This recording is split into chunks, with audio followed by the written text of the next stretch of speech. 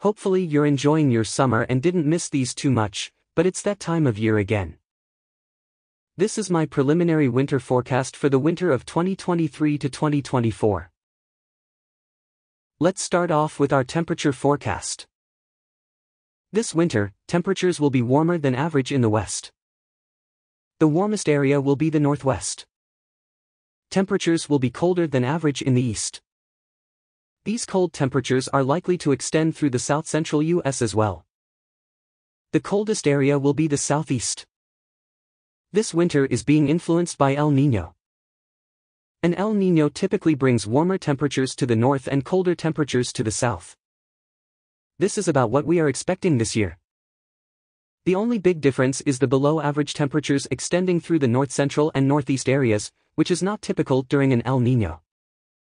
Despite this El Niño, we are still expecting frequent Arctic blasts in these areas. Next, we have our precipitation forecast. My other voice broke, so here's my new one. Below average precipitation is expected in the northwest and north-central U.S. The driest area will be the states closest to the Canadian border. Above average precipitation is expected in the southwest, south-central, southeast, and northeast U.S. The wettest area will be the states closest to the Mexican border, the Gulf of Mexico, and the South Atlantic. El Niño typically brings drier conditions to the north and wetter conditions to the south. This is what we are expecting this year. The only unusual detail is the above-average precipitation staying farther south in the west and extending further north in the east. We usually see the opposite occur. You can expect most storm systems to take a more southerly track this year, as well as an increased chance of nor'easters.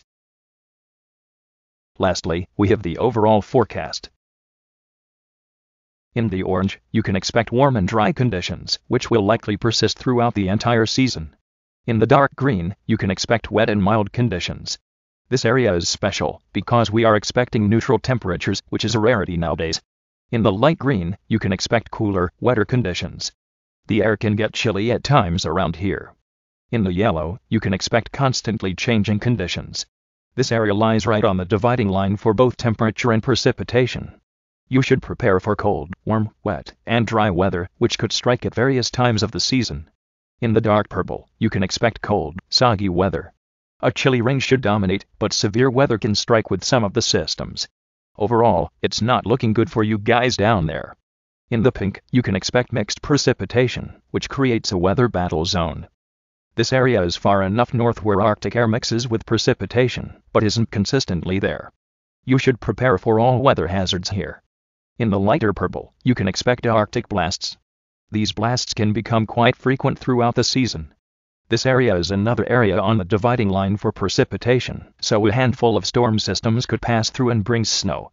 Finally, if you're in the red, you're in the bullseye.